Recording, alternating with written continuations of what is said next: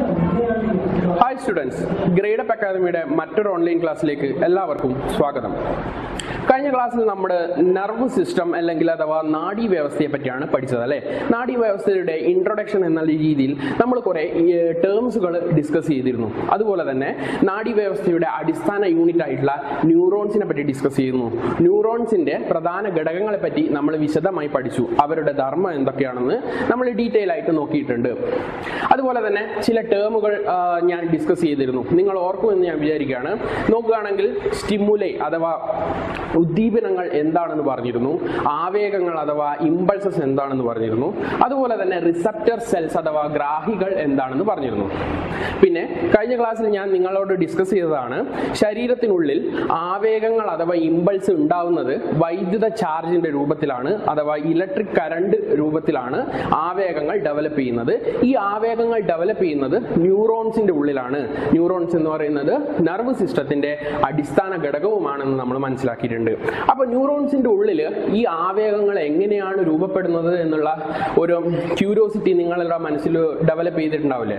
അപ്പോൾ നമുക്ക് ടെക്സ്റ്റ് ബുക്കിൽ ഈ ഇമ്പൾസസ് അല്ലെങ്കിൽ ആവേഗങ്ങൾ ശരീരത്തിനുള്ളിൽ എങ്ങനെയാണ് ഡെവലപ്പ് ചെയ്യുന്നതെന്നുള്ള കാര്യം പഠിക്കാനുണ്ട്. ആവേഗങ്ങൾ ശരീരത്തിനുള്ളിൽ എങ്ങനെയാണ് ഡെവലപ്പ് ചെയ്യുന്നത് ഈ ക്ലാസ്സിലൂടെ നമുക്ക് പരിശോധിക്കാം.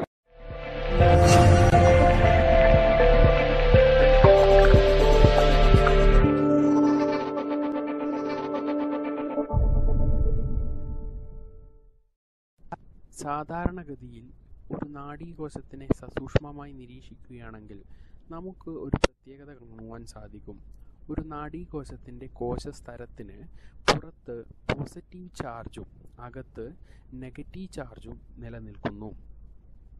ഇങ്ങനെ ഒരു ചാർജ് ഡിസ്ട്രിബ്യൂഷൻ നിലനിൽക്കാനുള്ള കാരണം എന്തെന്ന് ചോദിച്ചു കഴിഞ്ഞാൽ സോഡിയം പൊട്ടാസ്യം പോലുള്ള മൂലകങ്ങളുടെ അയോണിക അവസ്ഥയിലുള്ള അഥവാ സോഡിയം പൊട്ടാസ്യം പോലുള്ള അയോണുകൾ ഇതിന് പുറത്തും അകത്തുമായി ഡിസ്ട്രിബ്യൂട്ട് ചെയ്യുന്നത് കൊണ്ടാണ് ഇങ്ങനെയൊരു ചാർജ് ഡിഫറൻസ് ഒരു ന്യൂറോണിൻ്റെ ഇരുവശങ്ങളിലായി രൂപപ്പെടുന്നത്.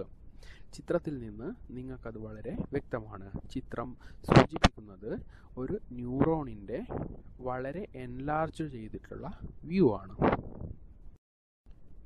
Here we can see a diagram which represents a neuron cell, a particular section of a neuron cell. In this diagram, it is clear that the outer surface of the plasma membrane of a neuron cell is positively charged and the inner surface is negatively charged. This charge distribution is due to the presence of some elemental part like sodium, potassium, and these sodium potassium elements are present in its ionic forms. സാധാരണഗതിയിലുള്ള ഒരു ന്യൂറോണിന് അഥവാ നാഡീകോശത്തിനുള്ളിൽ charge distribution നിലനിൽക്കുന്നുണ്ടെന്ന കാര്യം നിങ്ങൾക്ക് വ്യക്തമായല്ലോ.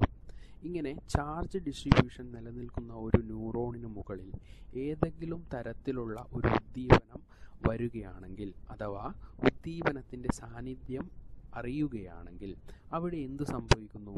അതാണ് നിലവിലുള്ള ചിത്രത്തിൽ കൊടുത്തിട്ടുള്ളത്. Figure 1-ൽ നമുക്ക് കാണുവാൻ സാധിക്കും. അതായത് ഒരു ഉദ്ദീപനം ഒരു പർട്ടിക്കുലർ സെക്ഷനിൽ വന്ന് പതിക്കുകയാണ്. അതിൻ്റെ ഫലമായി അവിടെ ഒരു ചാർജ് വേരിയേഷൻ നടക്കുകയാണ്. ആ ചാർജ് വേരിയേഷൻ എങ്ങനെയാണ് നടന്നതെന്ന് നിങ്ങൾക്ക് വ്യക്തമായി തിരിയുന്നുണ്ടല്ലോ. അതായത് ബാഹ്യഭാഗത്ത് മുന്നേ പോസിറ്റീവ് ചാർജുകളായിരുന്നു ഉണ്ടായിരുന്നെങ്കിൽ ഉദ്ദീപനം വന്ന് തട്ടിയതിൻ്റെ ഫലമായി അല്ലെങ്കിൽ ഉദ്ദീപനത്തിൻ്റെ സാന്നിധ്യത്തിൻ്റെ ഫലമായി ബാഹ്യഭാഗത്തുള്ള പോസിറ്റീവ് ചാർജുകൾ മാറി അവിടെ നെഗറ്റീവ് ചാർജുകൾ കേന്ദ്രീകരിക്കുകയും പോസിറ്റീവ് ചാർജ് ആന്തരിക ഭാഗത്തേക്ക് കേന്ദ്രീകരിക്കുകയും ചെയ്യപ്പെടുന്നു. അങ്ങനെ ഒരു ചാർജ് റീഡിസ്ട്രിബ്യൂഷൻ ഒക്കർ ചെയ്യുന്നു എന്ന് പറയാം. ചാർജുകളിലുണ്ടായിട്ടുള്ള ഈ വ്യതിയാനം വളരെ പെട്ടെന്ന് തന്നെ തൊട്ടടുത്ത കണങ്ങളെ ഉദ്ദീപിപ്പിക്കുകയും ആ കണങ്ങളിലേക്ക് ഈ ചാർജിൻ്റെ വ്യതിയാനം കൈമാറ്റം ചെയ്യപ്പെടുകയും ചെയ്യുന്നു. ഇങ്ങനെ ചെയ്യുന്നതിലൂടെ ഒരു ന്യൂറോണിന് അല്ലെങ്കിൽ ഒരു നാഡീകോശത്തിന് അതിൻ്റെ സ്ഥിരത നിലനിർത്തുവാൻ കഴിയുന്നു എന്ന് നമുക്ക് പറയാം. അങ്ങനെ ന്യൂറോൺ നാഡീകോശത്തിൽ ഡെവലപ്പ് ചെയ്ത് ചെയ്തിട്ടുള്ള ഈ വ്യതിയാനത്തെ തൊട്ടടുത്തുള്ള കണങ്ങളിലേക്ക് കൈമാറ്റം ചെയ്തുകൊണ്ട് അത് അതിൻ്റെ സ്ഥിരത നിലനിർത്തുവാൻ ശ്രമിക്കുകയാണ്. ആ സമയത്ത് എന്താണ് ശരിക്കും അവിടെ നടക്കുന്നത്? ഈ ചാർജുകൾ കൈമാറ്റം ചെയ്യുമ്പോൾ അല്ലെങ്കിൽ ചാർജിലുണ്ടാവുന്ന മൂവ്മെൻറ്റ് നമുക്ക് ഒരു വൈദ്യുത പ്രവാഹമായി മാറുകയാണ് ചെയ്യുന്നത്. വൈദ്യുത പ്രവാഹത്തെയാണ്, അതല്ലെങ്കിൽ അങ്ങനെ ഉണ്ടാവുന്ന വൈദ്യുത പ്രവാഹത്തെയാണ് നമ്മൾ ന്യൂറോൺസിലുണ്ടാവുന്ന ഇമ്പൾസ് അഥവാ ആവേഗങ്ങൾ എന്ന് വിളിക്കുന്നത്. ഇങ്ങനെയുള്ള ചാർജിൻ്റെ കൈമാറ്റത്തെയാണ് ഫിഗർ 2 ഫിഗർ 3 നിങ്ങൾക്ക് കാണിച്ചു തന്നിരിക്കുന്നത്. മനസ്സിലായല്ലോ? In a neuron, if a particular point is subjected to stimuli, there will be a variation occurred in the charge distribution, which is shown in the figure. That means inner surface become positive and also the outer surface become negative, which is opposite condition of the normal case, and these variation move forward in the direction of a neuron in order to maintain the stability of the neuron, which will be leads to a minute electric current. So this electric current can be called as what? Impulse generated inside a neuron, or it can be called as nerve impulse. Okay. ഒരു neuron സെല്ലിനുള്ളിലൂടെ വൈദ്യുത തരംഗങ്ങൾ എങ്ങനെയാണ് കൈമാറ്റം ചെയ്യപ്പെടുന്നതെന്നുള്ള കാര്യം നമ്മൾ ചിത്രത്തിലൂടെ വിശദമായി പഠിച്ചല്ലോ. ഇനി നമുക്ക് ഈ പാഠഭാഗവുമായി ബന്ധപ്പെട്ട് പഠിക്കുവാനുള്ളത് നെർവ്സ് അഥവാ നാഡികളെ പറ്റിയാണ്. എന്താണ് നാഡികൾ? ഞാൻ പറയട്ടെ. നാഡികൾ എന്നാൽ ഒരു കൂട്ടം നാഡീ തന്തുക്കൾ കൂടിച്ചേർന്ന് ഒരു പ്രത്യേക വലയം അല്ലെങ്കിൽ ആവരണത്തിനോടുകൂടി കാണപ്പെടുന്നതിനെയാണ് നമ്മൾ നാഡികൾ എന്ന് പറയുന്നത്. ഇവിടെ ചിത്രം കൊടുത്തിട്ടുണ്ട്. നാഡികൾക്ക് ഉദാഹരണമായി ഞാനിവിടെ ഒരു ചിത്രം കൊടുത്തിട്ടുണ്ട്. ചിത്രത്തിൽ നിങ്ങൾ മനസ്സിലാവും, ഒരു കൂട്ടം ന്യൂറോൺസിന്റെ ആക്സോൺ എന്നുള്ള ഭാഗം കൂടിച്ചേർന്ന് അതിനൊരു വലയം ഡെവലപ്പ് ചെയ്തുകൊണ്ട് കൊടുത്തിട്ടുള്ള ഒരു സ്ട്രക്ചറാണ് നമുക്ക് ഈ നാഡി തന്തുക്കൾ അല്ലെങ്കിൽ നെർവ്സ് എന്ന് പറയാം. നാഡികൾ അഥവാ നെർവ്സ് എന്ന് പറയാം. അപ്പൊ ഇംഗ്ലീഷിൽ നമുക്ക് ഇതിനെ എങ്ങനെ ഡിഫൈൻ ചെയ്യാം? Nerves are the structures which include a group of axons which is covered by a connective tissue membrane. ഒരു സംവഹന കലയുടെ ആവരണത്താൽ പൊതിഞ്ഞിട്ടുള്ള ഒരുപാട് ന്യൂറോൺസിന്റെ ആക്സോണുകൾ കൂടിച്ചേർന്നതാണ് ഒരു നാഡി എന്ന് മനസ്സിലാക്കാം. അപ്പോൾ ഈ നാഡികളാണ് ന്യൂറോൺസ് കൂടിച്ചേർന്ന് ചില നാഡികൾ ഉണ്ടാവുന്നു എന്ന് തന്നെ നമുക്ക് പറയാൻ പറ്റുമല്ലോ. അപ്പോൾ അടിസ്ഥാന ഘടകമായ ന്യൂറോൺസ് കൂടിച്ചേർന്ന് പിന്നെ നാഡികൾ ഉണ്ടാവുന്നു. നെർവ്സിനെ പ്രധാനമായും അതിന്റെ ഘടനാപരവും ധർമ്മത്തിന്റെ അടിസ്ഥാനത്തിലും 3 തരംതിരിച്ചിട്ടുണ്ട്. ആ 3 കാറ്റഗറി എന്ന് പറയുന്നത് ഞാൻ പറയുന്ന ഈ ക്രമത്തിലാണ്. അതായത് സെൻസറി നെർവ്സ്, മോട്ടോർ നെർവ്സ്, അതുപോലെ തന്നെ മിക്സഡ് നെർവ്സ്. അഥവാ മലയാളത്തിൽ നമുക്ക് എങ്ങനെ പ്രതിപാദിക്കാം ഇവരെ? സെൻസറി നെർവ്സിനെ മലയാളത്തിൽ പറയുന്നതാണ് സംവേദ നാഡികൾ എന്ന്. ഇനി മോട്ടോർ നെർവ്സിനെ നമുക്ക് മലയാളത്തിൽ എങ്ങനെ പ്രതിപാദിക്കാം? പ്രേരക നാഡികൾ എന്നാണ് മോട്ടോർ നെർവ്സിനെ മലയാളത്തിൽ പറയുന്നത്. നേരെ മറിച്ച് മിക്സഡ് നെർവ് എന്താണ്? സമ്മിശ്ര നാഡികൾ എന്നാണ് മലയാളത്തിൽ മിക്സഡ് നെർവിനെ നമ്മൾ പ്രതിപാദിക്കുന്നത്. ഇനി ഇവരുടെ ഫംഗ്ഷൻ കൊണ്ടാണ് ഇവർ വ്യത്യസ്തപ്പെട്ടിരിക്കുന്നതെന്ന് ഞാൻ പറഞ്ഞു. ഇനി നമുക്ക് നോക്കാലോ ഇവരുടെ ഫംഗ്ഷനിങ്. ഇനി നമുക്ക് ഈ 3 തരത്തിലുള്ള നാഡികളുടെയും ധർമ്മം എന്താണെന്ന് നോക്കാം. ആദ്യമായി സംവേദനാഡി എന്തു ചെയ്യുന്നു നോക്കാം. സംവേദനാഡി രൂപപ്പെട്ടിട്ടുള്ളത് സംവേദനാഡി തന്തുക്കൾ ചേർന്നിട്ടാണ്. സംവേദനാഡി ശരീരത്തിലെ വിവിധ ഭാഗങ്ങളിൽ നിന്നുള്ള ഇമ്പൾസസ് അഥവാ സന്ദേശങ്ങൾ മസ്തിഷ്കത്തിലേക്കും അതുപോലെ തന്നെ സുഷുമ്നയിലേക്കും എത്തിക്കുകയാണ് ചെയ്യുന്നത്. നേരെ മറിച്ച് പ്രേരകനാഡി ചെയ്യുന്നത് എന്താണ്? പ്രേരകനാഡി രൂപപ്പെട്ടിരിക്കുന്നത് പ്രേരകനാഡി തന്തുക്കൾ ചേർന്നാണ്. ഈ പ്രേരകനാഡി തലച്ചോറിലും സുഷുമ്നയിലുമുള്ള സന്ദേശങ്ങൾ അഥവാ ആവേഗങ്ങൾ ശരീരത്തിൻ്റെ വിവിധ ഭാഗങ്ങളിലേക്ക് എത്തിക്കുന്നതാണ് പ്രേരകനാഡിയുടെ ധർമ്മം എന്ന് പറയുന്നത്. ഇനി സമ്മിശ്ര നാഡിയുടെ പ്രത്യേകത എന്താണ്? അല്ലെങ്കിൽ അവരെന്താണ് ചെയ്യുന്നത്?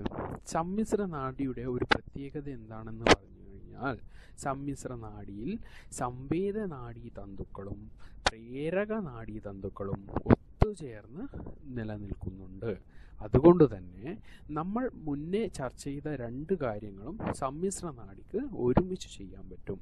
അതായത് തലച്ചോറിൽ നിന്നും സുഷുമ്നയിൽ നിന്നുള്ള സന്ദേശങ്ങൾ ബോഡിയുടെ വിവിധ ഭാഗങ്ങളിൽ എത്തിക്കുകയും അതുപോലെ തന്നെ ശരീരത്തിൻ്റെ വിവിധ ഭാഗങ്ങളിലുള്ള സന്ദേശങ്ങൾ തിരിച്ച് തലച്ചോറിലും സുഷുമ്നയിലേക്കും ഈ ഒരു നാഡികൾക്ക് എത്തിക്കാൻ പറ്റുന്നു. അപ്പോൾ പ്രധാനമായുമുള്ള 3 നാഡികളിലും അവരുടെ ധർമ്മവും എന്താണെന്ന് മനസ്സിലാക്കിയല്ലോ. We discussed that in our human body there are 3 main nerves, that are sensory nerves, similarly motor nerve and a mixed nerve. And now we have to discuss the functioning and peculiarity of this type of nerves. First of all, we are considering sensory nerve. In the case of sensory nerve, the sensory nerve formed of sensory nerve fibers. And what is the function of this sensory nerve? The sensory nerve carries impulses from various parts of the body to the brain and the spinal cord. Next, we are dealing with the motor nerve. We understand that motor nerve formed of motor nerve fibers. And the function of motor nerve is to carry impulse from brain and spinal cord to the various parts of the body. Then the third one is mixed nerve. What is the peculiarity? The mixed nerve have a different aspects. That means the mixed nerve formed of sensory nerve fibers and motor nerve fibers. So what we can understand, the mixed nerve include both the sensory nerve and motor nerve fibers. So motor nerve function is it will carry impulse to and from the brain and the spinal cord. That means it can carry impulses from various body parts to the brain, and also it can carry impulses from the brain to the various parts of the body. നാഡികളും അതിൻ്റെ ക്ലാസിഫിക്കേഷനെയും പറ്റി നമ്മളിപ്പോൾ discuss ചെയ്തല്ലോ. എന്തൊക്കെയാണ് നാഡികളിൽ വരുന്ന classification എന്ന് നമുക്കിപ്പോൾ പൂർണ്ണമായും മനസ്സിലായി. ഇനി നമ്മൾ ഡിസ്കസ് ചെയ്യാൻ പോകുന്നത് നെർവ് സിസ്റ്റം അല്ലെങ്കിൽ നാഡീ വ്യവസ്ഥയുടെ ക്ലാസിഫിക്കേഷനാണ്. അതായത് നാഡീ വ്യവസ്ഥയുടെ വിശദമായ പഠനത്തിനും സമഗ്രമായ അപഗ്രഥനത്തിനും വേണ്ടി നമ്മൾ നാഡീ വ്യവസ്ഥയെ പ്രധാനമായും 2 വിഭാഗങ്ങളാക്കി ക്ലാസിഫൈ ചെയ്യുന്നുണ്ട്. അതായത് ഞാൻ പറയാം ഏതൊക്കെ വിഭാഗങ്ങളിലാണ് നാഡീ വ്യവസ്ഥയെ നമ്മൾ വർഗീകരിച്ചിട്ടുള്ളതെന്ന്. അതായത് നാഡീ വ്യവസ്ഥയെ നമുക്ക് സെൻട്രൽ നെർവ് സിസ്റ്റം അഥവാ കേന്ദ്ര നാഡീ വ്യവസ്ഥയെന്നും അതുപോലെ തന്നെ പെരിഫറൽ നാഡീ വ്യവസ്ഥ അഥവാ ബാഹ്യ നാഡീ വ്യവസ്ഥ, അല്ലെങ്കിൽ ഇംഗ്ലീഷ് ടേം തന്നെയാണ് നമുക്ക് മലയാളം ടെക്സ്റ്റിൽ ഉപയോഗിച്ചിട്ടുള്ളത്. അപ്പോൾ നോക്കുക, പെരിഫറൽ നാഡീ വ്യവസ്ഥ എന്ന് പറഞ്ഞ് രണ്ടാമതൊരു ക്ലാസിഫിക്കേഷനും കൂടി വരുന്നുണ്ട്. അപ്പോൾ നാഡീ വ്യവസ്ഥയുടെ പ്രധാന 2 ക്ലാസിഫിക്കേഷനാണ് സെൻട്രൽ നെർവ് സിസ്റ്റവും ബാഹ്യ നാഡീ വ്യവസ്ഥ അഥവാ പെരിഫറൽ നാഡീ വ്യവസ്ഥയും. മനസ്സിലായല്ലോ. ഇനി സെൻട്രൽ നെർവ് സിസ്റ്റത്തിൽ വരുന്ന പ്രധാന ഭാഗങ്ങൾ ഏതൊക്കെയാണെന്ന് നമുക്കൊന്ന് നോക്കാം. സെൻട്രൽ നെർവ് സിസ്റ്റത്തിൽ വരുന്ന പ്രധാന ഭാഗങ്ങളിൽ ഒന്നാമനാണ് നമ്മുടെ ബ്രെയിൻ, രണ്ടാമതാരാണ് നമ്മുടെ സുഷുമ്ന അഥവാ സ്പൈനൽ കോഡ്. മസ്തിഷ്കവും സുഷുമ്നയുമാണ് സെൻട്രൽ നെർവ് സിസ്റ്റത്തിൽ വരുന്ന പ്രധാന 2 ഭാഗങ്ങൾ. ഇനി നോക്കുക, രണ്ടാമത്തെ കാറ്റഗറി ആയിട്ടുള്ള പെരിഫറൽ നെർവ് സിസ്റ്റത്തിലെ ഉൾക്കൊള്ളിച്ചിരിക്കുന്നത് ഡിഫറെന്റ് ടൈപ്പ് ഓഫ് നെർവ്സ് ആണ്, അഥവാ വിവിധ നാഡികളെയാണ് നമ്മൾ പെരിഫറൽ നെർവ് സിസ്റ്റത്തിൽ ഇൻക്ലൂഡ് ചെയ്തിട്ടുള്ളത്. അവർക്കും ഒരു ക്ലാസിഫിക്കേഷൻ ഉണ്ട്. അവരെ 2 തരത്തിൽ നമുക്ക് ക്ലാസിഫൈ ചെയ്യാം. അതായത് നമ്മുടെ ബ്രെയിനിൽ നിന്ന് ഉത്ഭവിക്കുന്ന നെർവ്സ് അഥവാ സ്പൈനൽ നെർവ്സ് എന്ന് നമ്മൾ അതിനെ ടേം ചെയ്യുന്നു. ഈ മലയാളത്തിൽ നമുക്ക് അതിനെ എങ്ങനെ പറയാം? ശിരോനാഡികൾ എന്നാണ് ബ്രെയിനിൽ നിന്ന് ഉത്ഭവിക്കുന്ന ഈ നാഡികളെ നമ്മൾ വിളിക്കുന്നത്. ശിരോനാഡികൾക്ക് ഒരു കൃത്യമായ എണ്ണം പ്രതിപാദിച്ചിട്ടുണ്ട്. എത്ര എണ്ണം അറിയണ്ടേ? ഈ ശിരോനാഡികൾ, നമ്മുടെ ബ്രെയിനിൽ നിന്ന് ഉത്ഭവിക്കുന്ന ഈ ശിരോനാഡികൾ കൃത്യമായി പറഞ്ഞാൽ 12 ജോഡി ശിരോനാഡികളാണ് നമ്മുടെ ശരീരത്തിൽ പ്രസന്റ് ചെയ്തിട്ടുള്ളത്. നോക്കുക, 12 പേരാണ്, 12 പേഴ്സ് ആണ്. അതുകൊണ്ട് തന്നെ ശരീരത്തിന്റെ ഇരുഭാഗങ്ങളിലുമായി ശിരസിൽ നിന്ന് ആരംഭിക്കുന്ന ന്യൂറോൺസിന്റെ എണ്ണം 12 ആണ്, അഥവാ 12 പേഴ്സ് ആണ് നമുക്ക് ഉള്ളത്. അതുപോലെ തന്നെ രണ്ടാമത് വരുന്ന നെർവ്സിന്റെ ഗ്രൂപ്പാണ് സ്പൈനൽ നെർവ്സ് അഥവാ സുഷുമ്ന നാഡികൾ എന്ന് നമുക്ക് വിളിക്കാം. മലയാളത്തിൽ നമ്മൾ അതിനെ സ്പൈനൽ നെർവ്സ് എന്ന് വിളിക്കുന്നു. സ്പൈനൽ നെർവ്സിന്റെ പ്രത്യേകത എന്താണ്? ഇവ നമ്മുടെ ശരീരത്തിൽ 31 പേരായിട്ടാണ് കാണപ്പെടുന്നത്. ശരീരത്തിന്റെ വിവിധ ഭാഗങ്ങളിലെത്തുന്ന ഇവ ടോട്ടലായി പറയുകയാണെങ്കിൽ 31 ജോഡികളാണ്, അല്ലെങ്കിൽ 31 പേഴ്സ് ആയിട്ടാണ് കാണപ്പെടുന്നത് എന്ന് പറയാം. ഇതാണ് നമ്മുടെ നാഡീവ്യവസ്ഥയുടെ അഥവാ നെർവ് സിസ്റ്റത്തിന്റെ പ്രധാന വർഗീകരണം എന്ന് പറയുന്നത്. ഇനി ഈ വർഗീകരണത്തിൽ ഉൾപ്പെട്ടിട്ടുള്ള ഓരോ ആളെയും നമുക്ക് എടുത്ത് പരിശോധിക്കാം അല്ലെ. അപ്പൊ ആദ്യമായി നമ്മൾ ഡിസ്കസ് ചെയ്യുന്നത് ബ്രെയിനിനെ പറ്റിയാണ്. ബ്രെയിൻ അഥവാ മസ്തിഷ്കത്തിനെ പറ്റി പറയുമ്പോൾ നിങ്ങൾക്ക് ആദ്യമായി മനസ്സിൽ ഓടുന്ന കാര്യം എന്താണ്? ഏവർക്കും അറിയാം അല്ലെ, നമ്മുടെ ശരീരത്തിന്റെ വളരെ അത്യന്താപേക്ഷിതവും വളരെ തന്ത്രപ്രധാനവുമായ ഒരു അവയവമാണ് ബ്രെയിൻ. കാരണം എന്താണ്? നമ്മുടെ ശരീരത്തിന്റെ എല്ലാ പ്രവർത്തനങ്ങളെയും ഏകോപിപ്പിക്കുന്നത് അഥവാ brain will control and coordinate every activities in our human body എന്ന് നമുക്ക് പറയാം അല്ലെ. അപ്പൊ അതുകൊണ്ട് തന്നെ ബ്രെയിനിന്റെ ധർമ്മങ്ങൾ പഠിക്കുന്നത് വളരെ ഇമ്പോർട്ടന്റ് ആയിട്ടുള്ള ഒരു കാര്യമാണ്. ഇനി നമുക്ക് ബ്രെയിനിന്റെ ഭാഗങ്ങൾ ഏതൊക്കെയാണ്, അവർ ചെയ്യുന്ന ധർമ്മങ്ങൾ എന്തൊക്കെയാണെന്ന് ഡീറ്റെയിൽ ആയിട്ട് ചെക്ക് ചെയ്യും. പ്രധാനമായും ബ്രെയിനിനെ പറ്റി പറയുമ്പോൾ ബ്രെയിനിൽ നമുക്ക് ഈ വർഷം പഠിക്കുവാനുള്ളത് ബ്രെയിനിന്റെ 5 ഭാഗങ്ങളെ പറ്റിയാണ്. മർമ്മപ്രധാനമായ 5 ഭാഗങ്ങളെ പറ്റി ഈ ടെക്സ്റ്റ് ബുക്കിൽ നിങ്ങൾക്ക് വേണ്ടി പ്രതിപാദിച്ചിരിക്കുന്നുണ്ട്.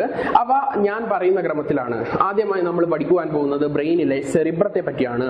രണ്ടാമതായി നമ്മൾ പഠിക്കുവാൻ പോകുന്നത് ബ്രെയിനിലെ സെറിബെല്ലം എന്നുള്ള സ്ട്രക്ചറിനെ പറ്റിയാണ്. മൂന്നാമതായി നമ്മൾ പഠിക്കാൻ പോകുന്നത് ബ്രെയിനിലുള്ള തലാമസ് എന്ന് പറയുന്ന സ്ട്രക്ചറിനെ പറ്റിയാണ്. അതിനുശേഷം നമ്മൾ ഹൈപ്പോ തലാമസ് എന്ന് പറഞ്ഞുള്ള സ്ട്രക്ചറിനെയും പഠിക്കുന്നു. അതിനുശേഷം ഫൈനലി നമ്മൾ ബ്രെയിനിന്റെ പാർട്ടായിട്ടുള്ള മെഡുല ഒബ്ലാങ്കട്ട എന്നുള്ള 5ാമനായ പാർട്ടിനെ പറ്റി പഠിക്കുകയാണ്. ഇവരെ പറ്റിയിട്ടുള്ള ഫങ്ഷൻസ്, അവരുടെ ഘടന എന്നീ കാര്യങ്ങൾ നമുക്ക് പ്രതിപാദിക്കാം. മസ്തിഷ്കത്തിന്റെ വിവിധ ഭാഗങ്ങളെപ്പറ്റി ചർച്ച ചെയ്യുന്നതിന് മുന്നേ മസ്തിഷ്കത്തിനെ പറ്റിയുള്ള ചില പൊതുവായ കാര്യങ്ങൾ നമുക്കൊന്ന് ചർച്ച ചെയ്യാം. അതായത് ബ്രെയിൻ അഥവാ നമ്മുടെ മസ്തിഷ്കം സ്ഥിതി ചെയ്യുന്നത് കട്ടിയുള്ള തലയോടിനുള്ളിലായിട്ടാണ്. കട്ടിയുള്ള തലയോട് ബ്രെയിനിന് ഒരു സുരക്ഷാ കവചമായി പ്രവർത്തിക്കുന്നു എന്ന് നമുക്ക് മനസ്സിലാക്കാം. അഥവാ brain is protected inside our hard skull. Okay, ഇനി ബ്രെയിനിനെ പറ്റി പറയുമ്പോൾ പറയാനുള്ളത് മെനിഞ്ചസ് എന്നുള്ള ലെയറാണ്, അഥവാ മെനിഞ്ചസ് തരപാളിയെ പറ്റിയാണ്. അതായത് നമ്മുടെ മസ്തിഷ്കത്തെ ആവരണം ചെയ്തുകൊണ്ട് 3 പാളികളാൽ നിർമ്മിതമായ ഒരു പാളി വ്യവസ്ഥയാണ് മെനിഞ്ചസ് എന്ന് പറയുന്നത്. ചിത്രത്തിൽ നിങ്ങൾക്ക് മെനിഞ്ചസിന്റെ ഘടന കാണാൻ പറ്റും.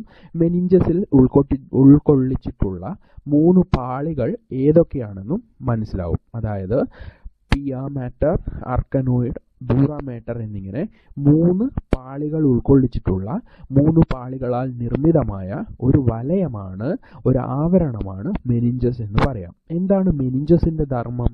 മെനിഞ്ചസും പ്രാഥമികമായി തലയോട്ടി കഴിഞ്ഞതിനു ശേഷം മസ്തിഷ്കത്തെ ആവരണം ചെയ്തു നിലനിൽക്കുന്നത് അതിൻ്റെ സുരക്ഷയുടെ ഭാഗമായിട്ടാണ്. അഥവാ നമുക്ക് പറയാം meninges also protect the brain from external injuries.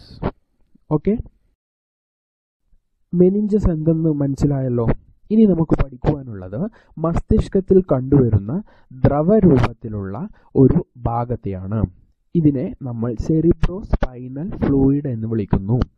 മസ്തിഷ്കത്തിന്റെ മെനിഞ്ചസ് പാളി വ്യവസ്ഥയുടെ ആന്തരിക പാളികൾക്ക് ഇടയിലായാണ് സെറിബ്രോ സ്പൈനൽ ഫ്ലൂയിഡ് കാണപ്പെടുന്നത്. ഇവിടെ മാത്രമായല്ല, ബ്രെയിനിലെ വെൻട്രിക്കിൾസിനിടയിൽ അഥവാ നേർത്ത വിടുവകൾക്കിടയിലും ഈ സെറിബ്രോ സ്പൈനൽ ഫ്ലൂയിഡ് നിറഞ്ഞു നിൽക്കുന്നു.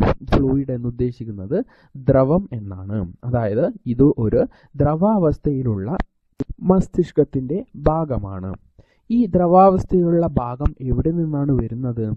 അതായത് നമ്മുടെ രക്തക്കുഴലുകളിലൂടെ ഒഴുകുന്ന രക്തത്തിൽ നിന്നാണ് ഈ സെറിബ്രോ സ്പൈനൽ ഫ്ലൂയിഡ് ഡെവലപ്പ് ചെയ്ത് വരുന്നത്.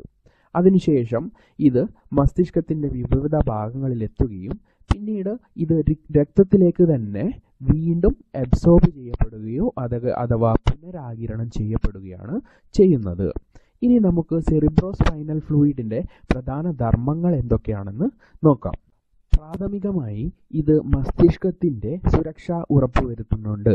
അതുപോലെ തന്നെ ഇതിൻ്റെ ഏറ്റവും പ്രാധാന്യമുള്ള ധർമ്മം എന്തെന്നാൽ ഇത് പോഷകങ്ങളും അതുപോലെ തന്നെ ഓക്സിജനും മസ്തിഷ്കത്തിൻ്റെ വിവിധ കോശകലകൾക്ക് എത്തിച്ചു കൊടുക്കുന്നു എന്നതാണ്. അതുമാത്രമല്ല, മസ്തിഷ്കത്തിൻ്റെ അകത്തുള്ള മർദ്ദവ്യത്യാസങ്ങളെ ഇല്ലായ്മ ചെയ്യുവാനും ഇവർ സഹായിക്കുന്നുണ്ടെന്ന് നമുക്ക് പറയാം. അപ്പോൾ മസ്തിഷ്കവുമായി ബന്ധപ്പെട്ട പൊതുവായ 3 പ്രധാന കാര്യങ്ങൾ നമ്മൾ പഠിച്ചു. അതായത് തലയോട്ടിനുള്ളിൽ സംരക്ഷിക്കപ്പെട്ട മസ്തിഷ്കത്തെ ആവരണം ചെയ്തുകൊണ്ട് മെനിഞ്ചസ് എന്ന ലെയർ കാണപ്പെടുന്നു. മെനിഞ്ചസിന് പുറമെ ആന്തരിക പാളികൾക്കിടയിൽ സെറിബ്രോ സ്പൈനൽ ഫ്ലൂയിഡ് എന്നുള്ള മസ്തിഷ്ക ദ്രവം കാണപ്പെടുന്നു. മസ്തിഷ്ക ദ്രവത്തിൻ്റെ പ്രധാന 3 ധർമ്മങ്ങളെ പറ്റിയും നമ്മളിവിടെ പഠിച്ചു. ഇനി നമുക്ക് മസ്തിഷ്കത്തിൻ്റെ പ്രധാന 5 ഭാഗങ്ങളിൽ ആദ്യത്തെ ഭാഗമായ ഞാൻ മുന്നേ പറഞ്ഞ സെറിബ്രത്തെ പറ്റി ഡീറ്റെയിൽ ആയി പഠിക്കാം. അതായത് സെറിബ്രത്തെ പറ്റി പഠിക്കുമ്പോൾ പ്രധാനമായും പഠിക്കുവാനുള്ള കാര്യങ്ങൾ ഞാൻ പറയട്ടെ. അതായത് സെറിബ്രം എന്ന് പറയുന്നത് നമ്മുടെ മസ്തിഷ്കത്തിലുള്ള ഏറ്റവും വലിയ ഭാഗമാണ് സെറിബ്രം. അതുപോലെ തന്നെ സെറിബ്രത്തിൽ നമുക്ക് കാണുവാൻ സാധിക്കുന്നത് ഒരുപാട് മടക്കുകളും ചുരുക്കുകളും സെറിബ്രത്തിൽ നമുക്ക് കാണുവാൻ സാധിക്കും. അതുപോലെ തന്നെ സെറിബ്രത്തിൻ്റെ സ്ട്രക്ചർ അഥവാ ഘടന നോക്കുകയാണെങ്കിൽ സെറിബ്രത്തിൻ്റെ ബാഹ്യഭാഗം എന്ന് പറയുന്നത് ചാരനിറത്തിലുള്ളതാണ്. അങ്ങനെ ചാരനിറത്തിലുള്ള സെറിബ്രത്തിൻ്റെ ഭാഗത്തെ നമ്മൾ കോർട്ടെക്സ് എന്ന് വിളിക്കുന്നു. നേരെ മറിച്ച് സെറിബ്രത്തിൻ്റെ ആന്തരിക ഭാഗം നോക്കുകയാണെങ്കിൽ അവിടെ വൈറ്റ് കളറാണ് കാണപ്പെടുന്നത്. ഈ വൈറ്റ് കളർ അഥവാ വെള്ള നിറത്തിലുള്ള ആന്തരിക ഭാഗത്തെ നമ്മൾ എന്ത് വിളിക്കുന്നു? ബുല്ല എന്ന് വിളിക്കുന്നു. ഇനി സെറിബ്രത്തെ പറ്റി പറയാനുള്ളത് പ്രധാനമായും നമ്മുടെ ചിന്ത, ബുദ്ധി, ഓർമ്മ, അതുപോലെ തന്നെ ഭാവന എന്നീ വ്യത്യസ്ത തരത്തിലുള്ള കാര്യങ്ങളുടെ പ്രഭവ കേന്ദ്രം അഥവാ കേന്ദ്രസ്ഥാനം നമ്മുടെ സെറിബ്രം ആണെന്ന് പറയാം. അതായത് ചിന്ത, ബുദ്ധി, ഓർമ്മ ആൻഡ് ഭാവന എന്നിങ്ങനെയുള്ള കാര്യങ്ങൾ നമുക്ക് ഡെവലപ്പ് ചെയ്തു തരുന്നത് അല്ലെങ്കിൽ ഉണ്ടാക്കി തരുന്നത് സെറിബ്രത്തിൻ്റെ അശാന്ത പരിശ്രമത്തിലാണെന്ന് നമുക്ക് വിലയിരുത്താൻ കഴിയും. സെറിബ്രത്തെ പറ്റി പറയുമ്പോൾ അടുത്ത പ്രധാന പോയിന്റാണ് സെറിബ്രമാണ് നമുക്ക് ഇന്ദ്രിയാനുഭവങ്ങൾ ഉണ്ടാക്കി തരുന്നത്. ഇന്ദ്രിയാനുഭവങ്ങളെ പറ്റി ഞാൻ ഇൻട്രൊഡക്ഷനിൽ പറഞ്ഞിരുന്നു. നമുക്ക് പഞ്ചേന്ദ്രിയങ്ങളാൽ അനുഭവപ്പെടുന്ന അനുഭവങ്ങളെയാണ് നമ്മൾ ഇന്ദ്രിയാനുഭവങ്ങൾ എന്ന് പറയുന്നത്. അതിലെന്താണ് നമ്മുടെ കാഴ്ച, ശബ്ദം, അങ്ങനെ ഒരു 5 കാര്യങ്ങൾ ഉൾക്കൊള്ളിക്കുന്നുണ്ട് അല്ലേ. അപ്പം ഈ ഇന്ദ്രിയ അനുഭവങ്ങളുടെയൊക്കെ പ്രധാന കേന്ദ്രം എന്ന് പറയുന്നത് സെറിബ്രമാണ്. അതുപോലെ തന്നെ നമ്മുടെ ഐച്ഛിക പ്രവർത്തനങ്ങൾ. എന്താണ് ഐച്ഛിക പ്രവർത്തനങ്ങൾ? നമുക്ക് ഓർത്ത് നമ്മുടെ ഇഷ്ടാനുസരണം ചെയ്യാൻ പറ്റുന്ന കാര്യങ്ങൾ. ഒരു സ്ഥലത്തേക്ക് നടക്കണമെന്ന് വിചാരിക്കുമ്പോൾ അങ്ങനെ, അല്ലെങ്കിൽ ഓടണമെന്ന് കരുതുമ്പോൾ അങ്ങനെ, കൈ നമുക്ക് ഇഷ്ടാനുസരണം മാറ്റാൻ പറ്റുന്നുണ്ട് അല്ലേ, ചലിപ്പിക്കാൻ പറ്റുന്നുണ്ട്. അപ്പോൾ അങ്ങനെയുള്ള പ്രവർത്തനങ്ങളെ, നമ്മുടെ ഇഷ്ടാനുസരണം ചെയ്യാൻ പറ്റുന്ന പ്രവർത്തനങ്ങളെ നമ്മൾ ഐച്ഛിക പ്രവർത്തനം അഥവാ ഇംഗ്ലീഷിൽ വളണ്ടറി ആക്ഷൻസ് എന്ന് പറയുന്നു. അപ്പോൾ ഈ ഐച്ഛിക പ്രവർത്തനങ്ങളുടെ പ്രഭവ കേന്ദ്രം അല്ലെങ്കിൽ ആസ്ഥാനം എന്ന് പറയുന്നത് നമ്മുടെ മസ്തിഷ്കത്തിലുള്ള ഏറ്റവും വലിയ ഭാഗമായ സെറിബ്രമാണെന്ന് മനസ്സിലാക്കുക. So, cerebrum is the largest portion of our brain. Similarly, numerous fissures and folds are seen in cerebrum. If we are look at a cerebrum, it consists of 2 parts. They are a grey colored outer part which can be called as cortex and a white colored inner part which can be called as medulla. And cerebrum is the center of thought, intelligence, memory and imagination. If we are considering the aspects of cerebrum, we can see that cerebrum is the center of evoking sensations. We have 5 different types of sensations, and also cerebrum controls our voluntary movements. ഇനി നമുക്ക് മസ്തിഷ്കത്തിൻ്റെ രണ്ടാമത്തെ ഭാഗമായ സെറിബെല്ലത്തെ പറ്റി പഠിക്കാം. സെറിബെല്ലത്തെ പറ്റി പഠിക്കുമ്പോൾ നമുക്ക് പറയാൻ കഴിയും, സെറിബ്രം കഴിഞ്ഞതിന് ശേഷം അല്ലെങ്കിൽ മസ്തിഷ്കത്തിന്റെ രണ്ടാമത്തെ ഏറ്റവും വലിയ ഭാഗമാണ് സെറിബെല്ലം എന്ന് പറയുന്നത്. രണ്ടാമത്തെ ഏറ്റവും വലിയ മസ്തിഷ്കത്തിന്റെ ഭാഗം സ്ഥിതി ചെയ്യുന്നത് എവിടെയാണ്? ഞാൻ പറയാം, നിങ്ങൾക്ക് ചിത്രത്തിൽ നിന്ന് തന്നെ വ്യക്തമാണല്ലോ. സെറിബ്രത്തിന്റെ പിറകിലായി 2 ദളങ്ങളായാണ് സെറിബെല്ലം സ്ഥിതി ചെയ്യുന്നത്. സെറിബെല്ലം സ്ഥിതി ചെയ്യുന്നത് സെറിബ്രത്തിന്റെ പിറകിലായി 2 ദളങ്ങളായാണെന്ന് മനസ്സിലായല്ലോ. ഇനി സെറിബെല്ലത്തിന്റെ മറ്റൊരു പ്രത്യേകത എന്താണ്? സെറിബെല്ലത്തിൽ ധാരാളം ചുളിവുകളും അതുപോലെ ഗ്രൂവ്സ് അഥവാ ചാലുകളും കാണപ്പെടുന്നുണ്ട്. സെറിബ്രത്തിലാണെങ്കിലോ ചുളിവുകളും മടക്കുകളുമായിരുന്നു. സെറിബെല്ലത്തിൽ ചുളിവുകളും ചാലുകളുമാണ് കാണപ്പെടുന്നതെന്ന് മനസ്സിലാക്കുക. അതിനുശേഷം സെറിബെല്ലത്തിന്റെ പ്രധാന ധർമ്മം എന്താണ്? സെറിബെല്ലത്തിന്റെ പ്രധാന ധർമ്മമാണ് നമ്മുടെ പേശികളുടെ പ്രവർത്തികളെ സങ്കോപിപ്പിച്ച് അല്ലെങ്കിൽ നമ്മുടെ പേശികളുടെ പ്രവർത്തികളെ ഏകോപിപ്പിക്കുന്നത് നമ്മുടെ സെറിബെല്ലമാണെന്ന് പറയാം. പേശികൾ മദ്യപിക്കുന്ന ഒരു വ്യക്തിയുടെ സെറിബെല്ലത്തെയാണ് അയാൾ ഉപയോഗിക്കുന്ന മദ്യം ബാധിക്കുന്നത്. അതുകൊണ്ട് തന്നെയാണ് അയാൾക്ക് അയാളുടെ പേശി പ്രവർത്തനങ്ങളെ ഏകോപിപ്പിക്കാൻ പറ്റാതെ വരുന്നത്. അതുകൊണ്ടാണ് ഒരു മദ്യപാനിയുടെ പ്രവർത്തികൾ വ്യത്യസ്തമായി കാണപ്പെടുന്നത്. നിങ്ങൾ ഏവരും കണ്ടിട്ടുണ്ടാവുമെന്ന് ഞാൻ കരുതുകയാണ്. അപ്പോൾ നിങ്ങൾക്ക് സെറിബെല്ലത്തിന്റെ ധർമ്മം ആലോചിക്കുവാൻ വേണ്ടി ഒരു ഉദാഹരണം ഞാൻ പറഞ്ഞു. സെറിബെല്ലം നമ്മുടെ പേശികളുടെ പ്രവർത്തനങ്ങളെ ഏകോപിപ്പിക്കുകയാണ് ചെയ്യുന്നതെന്ന് ഇനി നിങ്ങൾ മറക്കില്ലല്ലോ. Cerebellum is the second largest part of our brain. The cerebellum, seen behind the cerebrum, has 2 flaps. Also, the cerebellum contains fissures and grooves in its structure. And the main function of the cerebellum is to coordinate muscular activities and maintain the equilibrium of the body.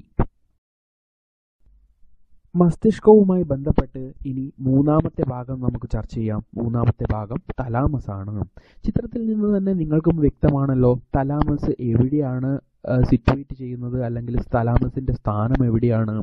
ഏറ്റവും വലിയ മസ്തിഷ്കത്തിന്റെ ഭാഗമായ സെറിബ്രത്തിനു താഴെയായാണ് thalamus കാണപ്പെടുന്നത്, അല്ലേ? ഇനി നമുക്ക് നോക്കുവാനുള്ളത് തലാമസിന്റെ ധർമ്മം എന്താണ്. തലാമസ് ഒരു പുനഃപ്രസരണ കേന്ദ്രമായി പ്രവർത്തിക്കുന്നു. അതായത് തലച്ചോറിൽ നിന്ന് ശരീരത്തിന്റെ വിവിധ ഭാഗങ്ങളിലേക്ക് എത്തപ്പെടുന്ന ആവേഗങ്ങളെയും അതുപോലെ തന്നെ ശരീരത്തിന്റെ വിവിധ ഭാഗങ്ങളിൽ നിന്ന് തലച്ചോറിലേക്ക് എത്തപ്പെടുന്ന ആവേഗങ്ങളെയും തലാമസ് ആണ് വെരിഫൈ ചെയ്യുന്നത്, അഥവാ അതിനെ സോർട്ട് ചെയ്ത്, അല്ലെങ്കിൽ എന്താ പറയാ, നമുക്ക് പറയാം തലാമസ് ഇതിൽ വേണ്ടാത്തതിനെയും ഇനംതിരിച്ചുകൊണ്ട് വേണ്ടുന്നതിന് മാത്രം തലച്ചോറിലേക്ക് എത്തിക്കുകയാണ് ചെയ്യുന്നത്. അതുകൊണ്ട് തന്നെ നമുക്ക് തലാമസിനെ എന്തു പറയാം? തലാമസ് ഒരു ഇന്റർമീഡിയറ്റ് അഥവാ പുനഃപ്രസരണ കേന്ദ്രമായി പ്രവർത്തിക്കുന്നുവെന്ന് നമുക്ക് പറയാം. The position of thalamus is just below the cerebrum, and the main function of thalamus include it acts as a relation of impulses to and from the cerebrum, and also it will analyze impulses from various parts of the body and sends the important ones to the cerebrum. Okay. നാലാമത്തെ ഭാഗമായ hypothalamus എവിടെയാണ് situate ചെയ്യുന്നത്? നമുക്ക് ചിത്രത്തിൽ നിന്ന് തന്നെ വ്യക്തമാണ്. Hypothalamus തലാമസിന്റെ തൊട്ടു താഴെയാണ് കാണപ്പെടുന്നത്. ഇനി ഹൈപ്പോതലാമസിന്റെ പ്രധാന ഫംഗ്ഷൻ എന്താണ്? അതായത് നമ്മുടെ ശരീരത്തിലെ ഏറ്റവും വലിയൊരു ധർമ്മം ഹൈപ്പോതലാമസ് ചെയ്യുന്നുണ്ട്. അതായത് ശരീരത്തിന്റെ ആന്തര സമസ്ഥിതി പാലനത്തിന് ഏറ്റവും കൂടുതൽ, അല്ലെങ്കിൽ ആന്തര സമസ്ഥിതി പാലനത്തിന്റെ ഒരു പ്രധാന ഘടകം ഹൈപ്പോതലാമസ് ആണെന്ന് നമുക്ക് പറയാം. എന്താണ് ആന്തരിക സമസ്ഥിതി പാലനം? അതായത് ശരീരത്തിലുള്ള വ്യത്യസ്ത വ്യവസ്ഥകളുടെ പ്രവർത്തനത്തിന്റെ തോത് ഒരു കൃത്യമായ വാല്യൂ അഥവാ മൂല്യത്തിൽ നിലനിർത്തുന്ന പ്രവർത്തനമാണ് ആന്തരിക സമസ്ഥിതി പാലനം എന്ന് പറയുന്നത്. ഉദാഹരണത്തിന് പറയുകയാണെങ്കിൽ നമ്മുടെ ശരീര ഊഷ്മാവ് എന്ന് പറയുന്ന കാര്യം, അതായത് ബാഹ്യമായ ഊഷ്മാവ്, പുറത്ത് ഊഷ്മാവിലുണ്ടാകുന്ന വ്യത്യാസങ്ങൾക്ക് അതീതമായി നമ്മുടെ ശരീര ഊഷ്മാവ് ഒരു പ്രത്യേക മൂല്യത്തിൽ നിലനിൽക്കുന്നുണ്ടല്ലേ. അപ്പോൾ ഈ മൂല്യം നിലനിർത്തുവാൻ വേണ്ടി ശരീരത്തിൽ പലതരത്തിലുള്ള പ്രവർത്തനങ്ങൾ നടക്കുന്നുണ്ട്. അതായത് അമിതമായ വിയർപ്പിൻ്റെ ഉൽപ്പാദനം, അതുപോലെ തന്നെ നമ്മുടെ രക്തപര്യന വ്യവസ്ഥയ്ക്ക് ടെമ്പറേച്ചർ കൺട്രോളിൽ ഒരു വ്യക്തമായ സാന്നിധ്യമുണ്ട്. അപ്പോൾ ഇങ്ങനെയുള്ള വിവിധ തരം പ്രവർത്തനങ്ങളെ ഏകോപിപ്പിച്ച് നമ്മുടെ ആന്തരിക സമസ്ഥിതി പാലനത്തിന് യാതൊരുവിധ കോട്ടവും വരാതെ നിലനിർത്തുവാൻ സഹായിക്കുന്നത് നമ്മുടെ ഹൈപ്പോ തലാമസ് ആണെന്ന് പറയാം. So hypothalamus is the part which is situated just below the thalamus, and also the main function include it will plays a major role in the maintenance of homeostasis. Okay. ഇനി മസ്തിഷ്കത്തിന്റെ അഞ്ചാമത്തെ ഭാഗമായ medulla ഒബ്ലാങ്കട്ടയെ പറ്റി സംസാരിക്കാം. അതായത് ചിത്രത്തിൽ നിന്ന് തന്നെ മെഡുല്ല ഒബ്ലാങ്കട്ടയുടെ സ്ഥാനം എവിടെയാണെന്ന് നിങ്ങൾക്ക് മനസ്സിലായല്ലോ. എവിടെയാണ്? ദണ്ഡാകൃതിയിൽ സ്ഥിതി ചെയ്യുന്ന മെഡുല്ല ഒബ്ലാങ്കട്ട സെറിബ്രത്തിന്റെ താഴെയായും അതുപോലെ തന്നെ സെറിബെല്ലത്തിന്റെ തൊട്ടടുത്തായാണ് സ്ഥിതി ചെയ്യുന്നത്. അപ്പോൾ സെറിബ്രല്ലത്തിന്റെ അടുത്ത് സ്ഥിതി ചെയ്യുന്ന മെഡുല്ല ഒബ്ലാങ്കട്ടയുടെ സ്ഥാനം നിങ്ങൾക്ക് മനസ്സിലായി. ഇനി മെഡുല്ല ഒബ്ലാങ്കട്ടയുടെ പ്രവർത്തനം അല്ലെങ്കിൽ ഫംഗ്ഷൻ എന്താണ്? ഞാൻ പറയാം, നിങ്ങൾ ശ്രദ്ധിച്ചോളൂ. അതായത് മെഡുല്ല ഒബ്ലാങ്കട്ടയാണ് നമ്മുടെ നിത്യജീവിതത്തിലുണ്ടാകുന്ന അനൈച്ഛിക പ്രവർത്തനങ്ങളുടെ കേന്ദ്രം, അഥവാ നമ്മുടെ നിത്യജീവിതത്തിലുണ്ടാകുന്ന അനൈച്ഛിക പ്രവർത്തനങ്ങളെ ഏകോപിപ്പിക്കുന്നത് നമ്മുടെ മെഡുല്ല ഒബ്ലാങ്കട്ടയാണെന്ന് പറയാം. അപ്പോൾ എന്താണ് ഈ അനൈച്ഛിക പ്രവർത്തനങ്ങൾ? നേരത്തെ നമ്മൾ ഐച്ഛിക പ്രവർത്തനങ്ങളെ പറ്റി പറഞ്ഞിരുന്നു അല്ലേ. അതിന് നേരെ വിപരീതമായി നമ്മുടെ ഇഷ്ടാനുസരണം ചെയ്യാൻ പറ്റാത്ത പ്രവർത്തനങ്ങളെയാണ് നമ്മൾ അനൈച്ഛിക പ്രവർത്തനങ്ങൾ എന്ന് പറയുന്നത്.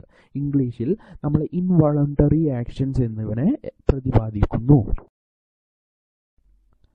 അനൈച്ഛിക പ്രവർത്തനങ്ങൾക്ക് ഉദാഹരണം ചോദിക്കുകയാണെങ്കിൽ നമ്മുടെ ഹൃദയമിടിപ്പ് അഥവാ ഹാർട്ട് ബീറ്റ് ഒരു ഉദാഹരണമായി പറയാം. കാരണം എന്താണ്?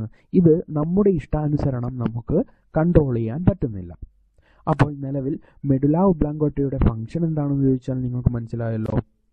നമുക്ക് നോക്കാം. The medulla oblongata is a rod-shaped structure which will seen below the cerebrum and located near the cerebellum. Also, the main function of medulla oblongata include control and our involuntary actions like heartbeat. Okay.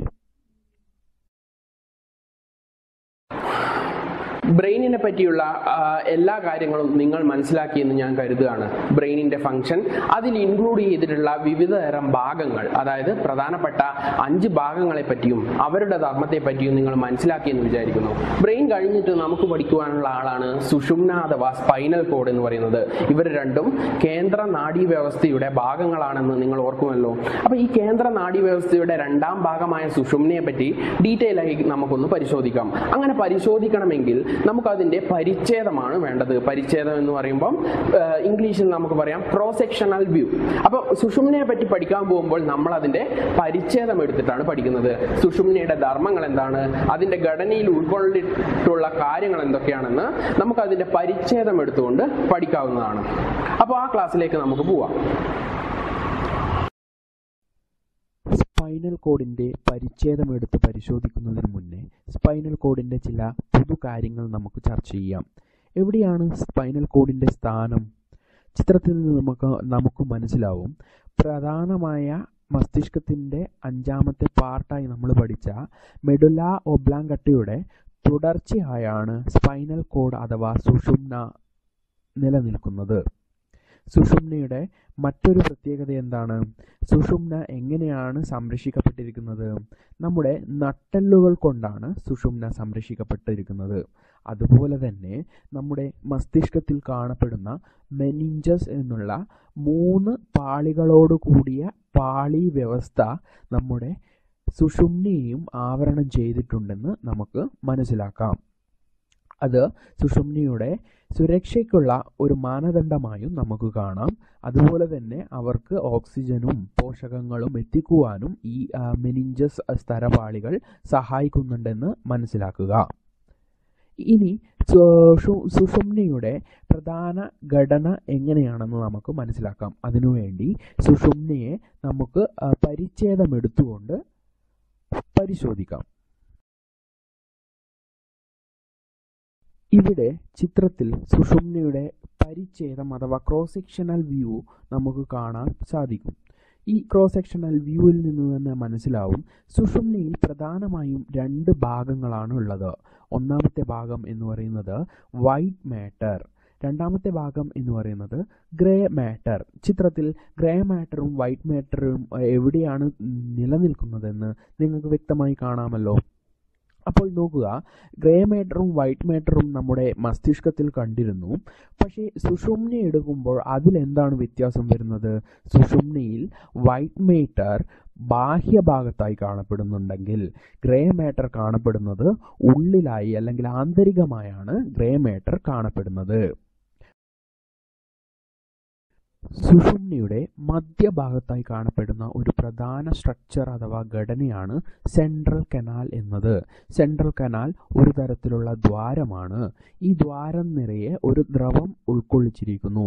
ആ ദ്രവമാണ് നമ്മൾ നേരത്തെ ചർച്ച ചെയ്ത cerebrospinal fluid. അപ്പോൾ നമുക്ക് മനസ്സിലാക്കാം, cerebrospinal fluid സുഷുമ്നയിലും കാണപ്പെടുന്നു.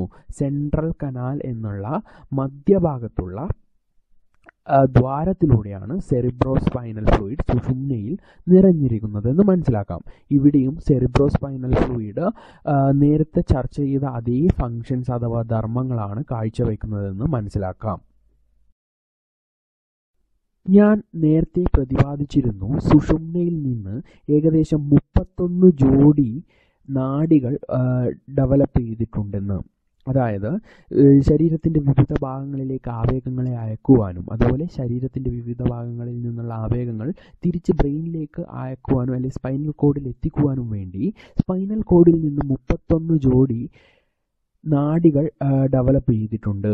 ഈ 31 ജോഡി നാഡികൾ സ്പൈനൽ കോഡ് അഥവാ സുഷുമ്നയുമായി ബന്ധപ്പെട്ടിരിക്കുന്നത് ഡോർസൽ റൂട്ട്, വെൻട്രൽ റൂട്ട് എന്നിങ്ങനെയുള്ള 2 ഘടനകളിലൂടെയാണ്. ഇനി നമുക്ക് ഡോർസൽ റൂട്ടും വെൻട്രൽ റൂട്ടും എന്താണ്, അവയുടെ വ്യത്യാസം എന്താണെന്ന് നോക്കാം. അപ്പോൾ സുഷുമ്നയുമായി ബന്ധപ്പെട്ട പ്രധാന 2 ഘടകങ്ങളാണ് dorsal root and ventral root. Dorsal root എന്ന് പറയുന്നത് ശരീരത്തിൻ്റെ വിവിധ ഭാഗങ്ങളിൽ നിന്നും പുറപ്പെടുവിക്കുന്ന ആവേഗങ്ങളെ സുഷുമ്നയിലേക്ക് എത്തിക്കുന്ന ഭാഗത്തെയാണ് നമ്മൾ ഡോർസൽ റൂട്ട് എന്ന് പറയുന്നത്. ചുരുക്കി പറയുകയാണെങ്കിൽ നമുക്ക് എങ്ങനെ പറയാം, സംവേദനാഡികൾ അല്ലെ, സംവേദനാഡികളെ സുഷുമ്നയിൽ എത്തിക്കുന്ന ഭാഗമാണ് ഡോർസൽ റൂട്ട് എന്ന് പറയാം. എങ്ങനെയാണെങ്കിൽ വെൻട്രൽ റൂട്ടിനെ എങ്ങനെ നമുക്ക് ഡിഫൈൻ ചെയ്യാം?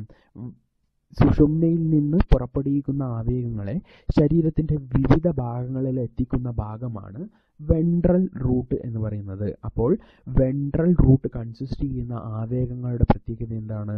അത് മോട്ടോർ ഇമ്പൾസസ് ആണ്, അഥവാ പ്രേരക ആവേഗങ്ങളെയാണ് വെൻട്രൽ റൂട്ട് എപ്പോഴും ഉൾക്കൊള്ളിച്ചിരിക്കുന്നത്. ഇനി നമുക്ക് സുഷുമ്നയുടെ പ്രധാന ധർമ്മം എന്താണെന്ന് നോക്കാം. സുഷുമ്നയാണ് നമ്മുടെ നിത്യജീവിതത്തിൽ നമ്മൾ ചെയ്യുന്ന വളരെ വേഗതയുള്ള പ്രവർത്തനങ്ങളെ ഏകോപിപ്പിക്കുന്നത്. അതായത് വേഗതയുള്ള പ്രവർത്തനം എന്ന് പറയുമ്പോൾ നമ്മൾ നടക്കുന്നു അല്ലെങ്കിൽ നമ്മൾ വേഗത്തിൽ ഓടുകയാണ്. അങ്ങനെ ഒരുപാട് സമയത്തേക്ക് റിപ്പീറ്റഡായി ചെയ്യുന്ന പ്രവർത്തനങ്ങളെയും അതുപോലെ തന്നെ വേഗതയിൽ നടക്കുന്ന പ്രവർത്തനങ്ങളെയും ഏകോപിപ്പിക്കുന്നത് സുഷുമ്നയാണെന്ന് നമുക്ക് പറയാൻ പറ്റും. The figure shows the cross-sectional view of a spinal cord. From the cross-sectional view, it is clear that the spinal cord consists white matter at its outer area. Similarly, the gray matter of the spinal cord consisted inside the inner area of the spinal cord. Also, there is an important part which is called central canal, which is situated at the middle portion of the spinal cord. It can be considered as a hollow part in which the cerebral fluid is filled, so that the oxygen and nutrients from the cerebral spinal fluid will transferred into the spinal cord region.